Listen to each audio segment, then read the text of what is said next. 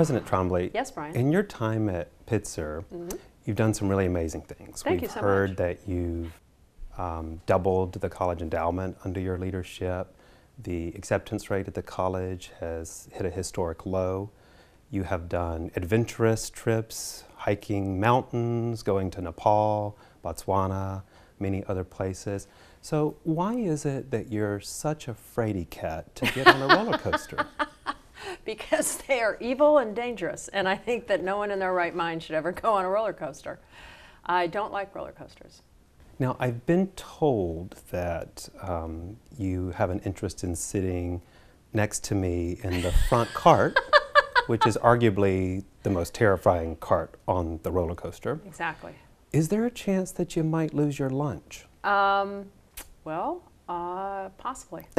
But if I do, I will tell you mere seconds before I do. President Trombley, why is doing this fundraising opportunity important to you? It means additional opportunities for our students, and also it's easier, frankly, than walking 190 miles across the John Muir Trail.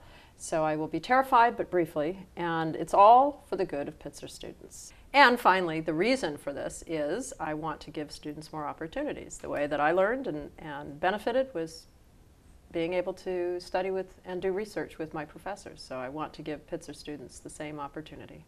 When was the last time you actually rode a roller coaster? I would say approximately 10 years ago. It was Legoland, and I did not want to go on the roller coaster with my son, but he guilted me into it. So now that you're actually not going to be on a baby coaster, in a real coaster. A baby coaster? I don't think you've ever been on the Legoland coaster. coaster. That thing's terrifying. You go on the Legoland coaster. Tell me what it's like. So have you given thought to which of the actual roller coasters at Knott's Berry Farm you want to ride first? The smallest. Wait a minute, what first? There's only one trip that we're going to be taking. I will go on the scariest one once.